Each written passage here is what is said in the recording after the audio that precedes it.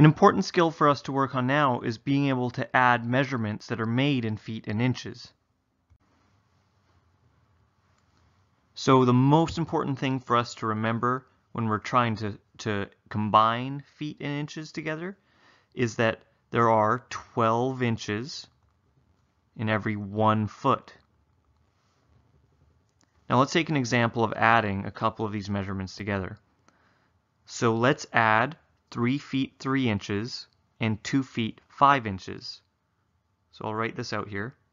3 feet 3 inches plus 2 feet 5 inches. And all we're going to try to do at the start is add together the feet first and then add together the inches after. So 3 feet plus 2 feet is going to give us 5 feet. And then 3 inches plus 5 inches is going to give us 8 inches. So 3 foot 3 plus 2 foot 5 equals 5 foot 8.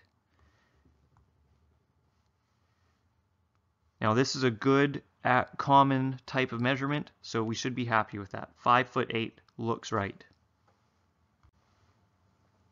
Let's try the same technique with example 2 here. So Christine has to add 2 sections of baseboards together. She has one that's 4 foot 7 and the other that's 6 foot 6. And she has to determine the total length that she has to work with if she has to put these baseboards around a room or around a corner. She needs to know the total amount that she has available to her. So we're going to go through the same thing here. We're going to try to add 4 feet 7 inches plus 6 feet 6 inches. And we're going to run through the same technique. First we'll add the feet. So 4 feet plus 6 feet is 10 feet. And now we're going to add the inches. 7 inches plus 6 inches is 13 inches. Okay, now we stop and look at this addition that we just did. 10 feet, 13 inches. Something's not right there. And that's because 13 inches is bigger than a foot.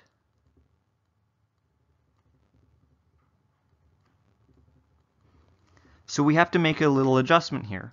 Instead of writing 10 foot 13, we're going to take 12 of those inches from 13,